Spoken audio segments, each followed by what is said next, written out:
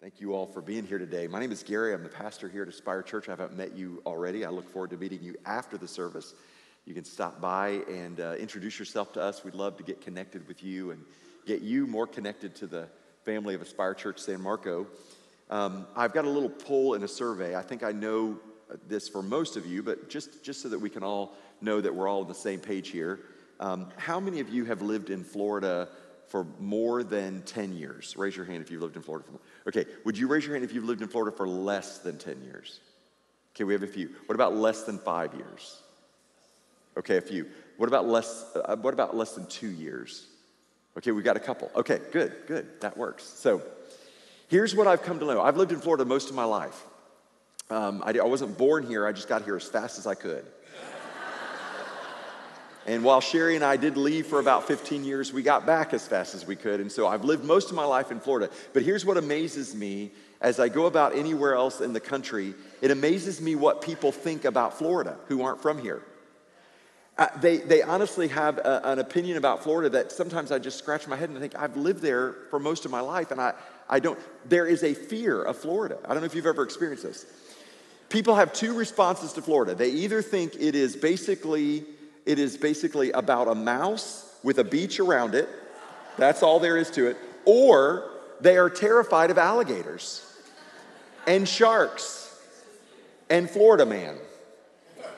Y'all know who Florida Man is, right? You read about him in the paper or see him on the news all the time. Florida Man, and then something crazy comes after that headline, right? People who don't live here and who don't come here much, they really do think that we who live in Florida are constantly dodging alligators, dodging sharks, and fighting off Florida Man. That's what they think about us in some cases. But as scared as they might be of Florida Man, alligators, and sharks, there's something else they really should be more afraid of. In fact, there's a video to show you sinkholes. Sinkholes are a serious problem in the state of Florida. I don't know if you know this or not. This is a sinkhole actually in Ocala, Florida that really opened up not that long ago. Just the ground opened up and there it was and water's pouring down into it. It happens all the time. In fact, we've got a picture of some apartments that fell into a sinkhole in the state of Florida. Now, if you really want to be afraid of sinkholes, let me show you this next map because this is a map from the state of Florida of sinkholes in the state of Florida. Now, I don't know about y'all. I'm not afraid of alligators. I'm not really afraid of sharks. I'm really not afraid of Florida Man, but I am a little concerned about the sinkholes in the state of Florida. The cost to Floridians over the past 15 years has averaged $300 million a year in sinkhole damage over the last 15 years. That's a lot of sinkholes in the state of Florida. Now, you might be asking yourself, what do sinkholes have to do with the care and feeding of the human soul? And I'm so glad you asked.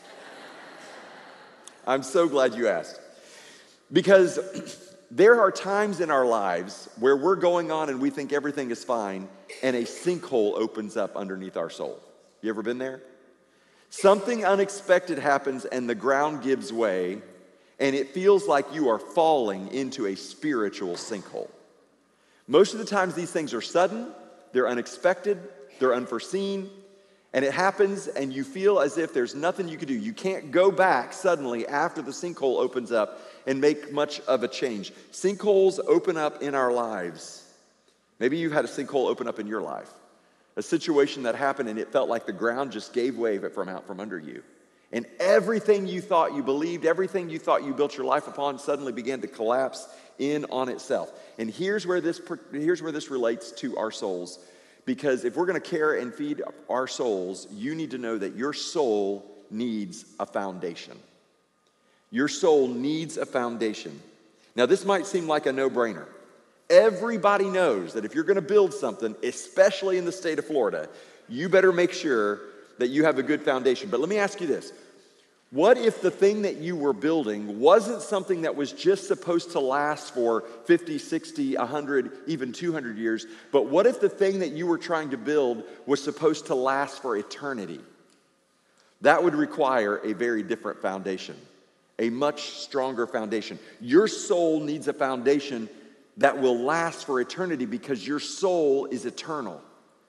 You're not just a self, you're a soul. Your soul is the most valuable part of you, and your soul was designed to last for eternity, and your soul needs a foundation that will hold it for all eternity. So what kind of foundation would that look like? Well, open your Bibles with me to 1 Corinthians chapter 3. We're going to be looking at something Paul said about a foundation that I think will really help us as we look at our own souls and say, how do we care and feed for our soul by making sure it is on the firm foundation? 1 Corinthians chapter 3, beginning in verse 10, here's what Paul says. According to the grace of God given to me, like a skilled master builder, I laid a foundation and someone else is building upon it. Let each one take care how he builds upon it. Now, just to be clear, Paul is writing this to a group of believers that are living in the city of Corinth. He's writing to the church at Corinth. And he is specifically talking about how he came in and he laid a foundation for this church to be built. And you might think, well, if he's talking about a church, what does that have to do with my soul? Well, a church is only a collection of human souls.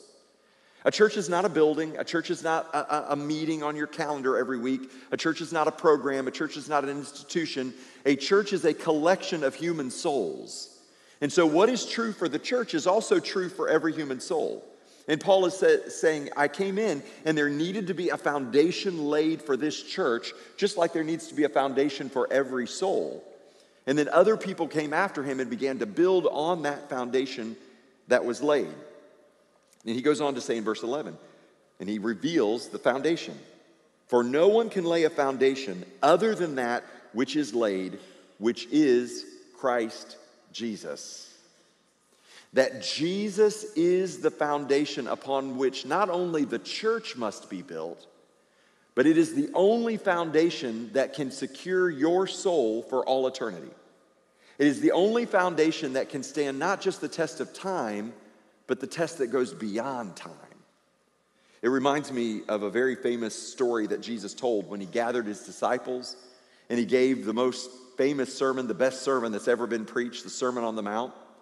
And Jesus concluded that entire sermon with this parable. He said, everyone who hears these words of mine is like a wise man who built his house on the rock. And the rain fell, and the floods came, and the winds blew and beat against the house, but it did not fall, because it had been founded on the rock. And everyone who hears these words of mine and does not do them is like a foolish man who built his house on the sand. And the rain fell, and the floods came, and the winds blew and beat against that house, and it fell, and great was the fall of it. Jesus tells a story about two houses that have been built. And I want you to notice that almost everything in this parable is the same for both builders, is the same for both houses. As far as we know from what Jesus said, the houses appear to be exactly the same. They appear to be built of the exact same material. We have no indication that there's anything different. But notice the other thing that's the same about both these houses. The rain and the storm came to both houses. Came to both houses. Because here's something that you need to know.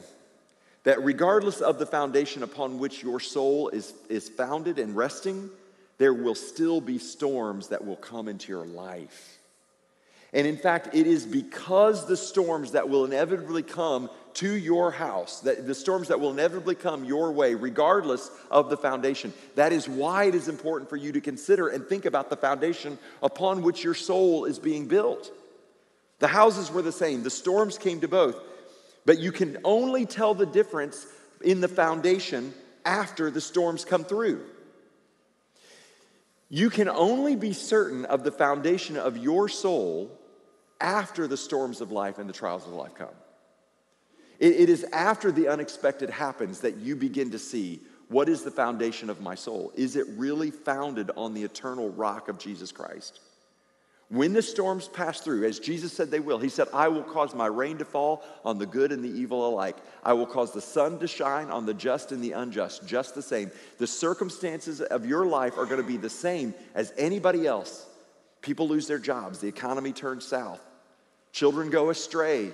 People die. There's divorce. All these things happen to all of us the same. The storms will come. But the question is, when the storm comes, what is the foundation upon which your soul is resting? Your soul needs a foundation, and it needs to be a foundation that will carry you through all eternity. Let's go back to 1 Corinthians 3 again and see how Paul carries this forward. He says, now, if anyone builds on the foundation with gold, silver, precious stones, wood, hay, straw, here it comes, each one's work will be manifest, for the day will disclose it. Paul is saying the same thing Jesus said. There is coming a day that will disclose it. What is that day? Some of you have already been through that day several times. You've gotten the report or the news you didn't want to get. And you're enduring maybe the storm even right now. The day is upon you even now. But you've got confidence of knowing that your soul is firmly resting on the foundation of Jesus Christ. For others, you find the storm coming and you're feeling like a sinkhole is coming up from under you. But listen, what if this storm that is coming is God's way of saying, hey, would you center your life on me? What if God uses the storm and the struggle to say, hey, I know it's tough right now, but what if this storm is coming to say, by my grace, would you trust me to know that there are more storms that will come after this? And would you consider founding your life on this eternal foundation that is Jesus Christ? Each one's work will become manifest. The work can only be revealed after the storm comes. The strength of the foundation can only be known after the day comes that discloses it. Because it will be revealed, Paul goes on, by fire, and the fire will test what sort of work each one has done. Verse 14, if the work that anyone has built on the foundation survives, he will receive a reward. If anyone's work is burned up, he will suffer loss, though he himself will be saved, but only as through fire. Now, I find this passage really, really interesting. Let me tell you why. Because if you've been in church much and been in different kinds of churches, maybe you were raised in one of two kinds of churches where you were taught two different ideas about what it means to be saved. One idea might have looked something like this, where we sort of treat salvation like a life insurance policy. You know, we come to faith in Jesus, we put our faith and trust in Jesus, and then, we've got it. And then we can go on and live our life however we want to live our life because we have got our life insurance policy secure. My eternity is secured in Jesus, but that's the foundation is laid. But I am building on that with all kinds of materials that are not adequate, okay? And maybe some of you have heard this idea of salvation is no. Yes, you should believe in Jesus, but if you really want to be saved, you're going to have to work really hard. Because God is sort of keeping score up there. And at the end of time, it is Jesus plus all your good works outweighing all your bad works, right? Now, people probably didn't say it that crudely to you, but in some way, that's what we pick up. That's the message we somehow pick up. But here's what Paul's saying. Paul is saying both of those are wrong. What he is saying is salvation does come by grace through faith alone in Jesus. Build your life on the foundation of Jesus Christ. But he's also saying, after you've built your life on the foundation of Jesus Christ, be careful how you build on that foundation because the trials of life will come, and at the end, there will be a testing. And he says, you will be saved, but as one through a fire. What you're building might not endure the trials and the difficulties of life. And so you sort of make it in by the skin of your teeth, is kind of what Paul's saying. He's saying how you build your life on the foundation of Jesus ultimately determines your eternal destiny, but how you then build on that foundation determines the quality of your life, because your life in Jesus doesn't start when you die. It starts the minute you accept Jesus. Heaven doesn't begin when you leave this earth. Heaven begins when you invite Jesus to come in and be the Lord of your life. You become a citizen of a different kingdom at that point. And that's what Paul is saying. And he concludes it with this in verse 16. Do you not know that you, and we could just insert there your soul, because I think that would be a valid way to describe this passage. Do you not know that you are God's temple and that God's Spirit dwells in you? Why is the care and feeding of your soul so important? Paul says, because you are the temple of the Holy Spirit. It's not about temples built by men anymore, as it was in the Old Testament, because you yourself become the temple, that the Holy Spirit comes and who he wants to work in and through you in the world today. But in order for that to happen, you have to have a foundation. Your soul needs a foundation. And here's what I know is true of my life, because it's happened so many times. Go through this life, go through a storm, go through a trial, and I just find what I'm building on the foundation of Jesus begins to shift a little bit. You ever felt that? Like I just find I wake up one day and I realize I'm off center. I have the foundation of Jesus, but I'm beginning to migrate. I'm beginning to build with materials that aren't adequate anymore, and I'm beginning to shift. And I have to come back time and again and reevaluate, is my soul centered on Jesus? Because there's another storm coming. If you're not in one now, there's one coming, I promise. And so I have to be sure that my soul is centered on Jesus Christ. So here's what I want to encourage all of us to do as we continue to focus on the care and feeding of our souls. Regularly examine your soul to be sure that it is centered on Jesus Christ. This is not, I prayed to receive Jesus when I was 9, which I did and I'm so grateful for. So therefore, I never worry about it again.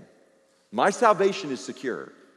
But what I have to do on a regular basis, daily, and sometimes multiple times in a day, is examine my soul to be sure that my soul is centered on that foundation that is Jesus Christ. Because there's a lot in this world that's trying to throw me off center. Temptations, news, situations, circumstances. Every day I wake up, within just a few hours, if not sooner, something is trying, a wind is blowing against my life, and it is trying to move me off center. So I need every day to re-examine my soul to make sure that it is centered on Jesus Christ. I want to introduce to you a concept that some of you may have heard if you've been from different faith traditions. I know if you come from a Baptist or some other evangelical background, you may not have heard of this practice, but it's a great ancient practice that I want to introduce to you. It is called the prayer of examine. The prayer of examine. This is a prayer that you do at the end of the day. And let me describe it to you, because it is not like a prayer where you just sit down and tell God all the things during the day that you're thankful for and the things that you want him to do. That's not this kind of prayer. This kind of prayer is you sitting down with God at the end of a day and just reviewing the day with him. This is you asking the Holy Spirit at the end of the day to say, all right, Holy Spirit, this is what happened when I woke up. And this is what happened. This is what I said to my family. This is how I reacted when I got to work. This is what I did through the day. Holy Spirit, would you show me anything in the course of my day that might have moved me off center from the foundation that is Jesus Christ? Would you show me today anything in my life, any materials that I've used, temporary, insufficient materials that I've been using today to build my life that will not stand the test of time and the storms that come? Holy Spirit, would you show me? And you sit before the Lord and you ask him to bring those things to mind. And here's what will happen. You will think of the most strange thing that you would have never thought about. Something will come up, some word that you said to somebody, some thought that you had, some action that you took. And the Holy Spirit might say, hey, you know what? Let's talk about this. Let's think about this right here. And you might think, well, what is that? But maybe God would reveal to you through that prayer of examine something in your life that day that is just ever so slightly moving you off center. Some material that's not going to last, that's not going to endure, that's eventually going to be burned up. And he's lovingly trying to remind you, stay centered. Stay centered on Jesus. Because there are sinkholes that are going to open up in your life. And you need a firm foundation of Jesus. So I want to share with you 5 ways that might indicate that your soul is moving off center. These are really helpful to me. These are by John Ortberg from his book, Soul Keeping. 5 indications that your soul is off center. Now, here's one of the things you can do with this. If you've never used the prayer of examine before, you could take this list and at the end of the day, just sit before the Lord and ask God each of these 5. God, did any of these 5 things happen to me today? All right? And it may be helpful. So I'm going to give you these 5 things as a really practical way to help you make sure that your soul stays centered on Jesus Christ. The first one is you have difficulty making decisions. I am not talking about where you eat lunch, because that would be most of you. The fact that you have a difficult time deciding where you're going to have dinner or what you want for dinner or what you're going to wear is not an indication that your soul is off center. What I am talking about when I say that you have difficulty making decisions is these are significant decisions in relationship to your spiritual well-being. So for example, you have a certain clarity about how to and how not to live your life for the care of your soul, but you have a really difficult time deciding to do the right thing. I know I should be doing this, but I just can't do it. I know I shouldn't be doing this, but I just keep doing it. If you find yourself struggling with decisions in relationship to your encounters with God, to morality, to ethical decisions, that is an indication that your soul may be off center. Second, you feel constantly vulnerable to people or circumstances. Constantly vulnerable to people or circumstances. If you're losing sleep over the 2024 election, your soul may be off center. Now, I know we kind of chuckle at that, but I know people. I know people who are very upset and losing sleep over the economy, over the weather. Now, I'm not saying that you shouldn't take precautions when you hear about the next hurricane that's coming to Jacksonville. That's not what I mean. I just mean if you find yourself with an unrealistic level, an unmanageable level of a sense of vulnerability over circumstances that you have no control over, it is an indication that your soul is off center. Your soul is off center at that point. If your boss or your friends constantly make you feel insecure, your soul may be off center. You feel constantly vulnerable to people or circumstances. Your soul may be off center. Third, you lack patience or feel restless. Now, this one gets really close to home for me because I find that most of the time, this is the number one indicator that my soul is off center. Have you ever just had that sense of impatience inside of you? And so it happens for me in the dumbest places. That Yahoo that's in front of me on the road, like, what are you doing? You know, you go into a line at a grocery store and the cashier may be a little slow or the person can't get their card out of their wallet and you just feel that sense. Like that's a minor one, but I'm going to tell you, for me, that's an indication, Gary, what's going on with your soul right now. You need to be aware of it. Have you ever found yourself so restless that you, like, everywhere you are, you're just constantly thinking about where you got to go and what you got to do next? And when you get there, you're already restless about the next thing you got to do, or you have nothing to do at all and you still find yourself restless and you don't know why. That's an indication that your soul could be off center. Another thing that could be an indication your soul's off center is you are easily thrown. You're easily thrown. And what I mean by this is when something doesn't go your way or something isn't just the way you like it, your day falls apart. You lose your temper because something isn't just perfect. It isn't just so. You're easily thrown by circumstances around you. Minor inconveniences and annoyances can ruin your entire day. You are easily thrown. Number 5, you find your identity in externals. You find your identity in externals. You may define yourself by your accomplishments, by your title, by your physical appearance, by your friends, by how much money you have. You find your identity in those things. And if any of those things are challenged or any of those things are taken away from you, everything starts falling apart for you. Why? Because your soul is off center. Your soul is off center. So I would just encourage you, I encourage all of us in the care and feeding of our souls, maybe just a few minutes at the end of every day to sit these 5 circumstances before us and say, is my soul on center today? Is there anything in my life that is pulling my soul off center?